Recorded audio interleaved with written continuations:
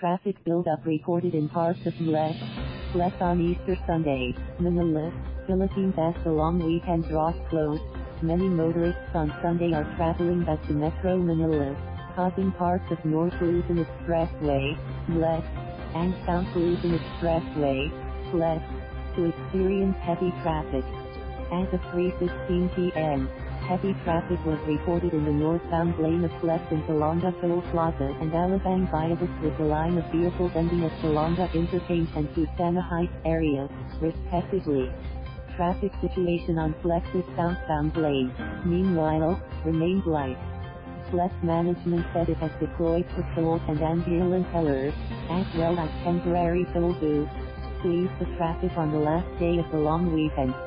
In NLEX, heavy traffic was reported in the Rita exit area around 2:19 p.m. following a minor vehicular accident. The accident occupied the leftmost lane, causing heavy buildup in the area. All lanes have been cleared up as of 2:37 p.m.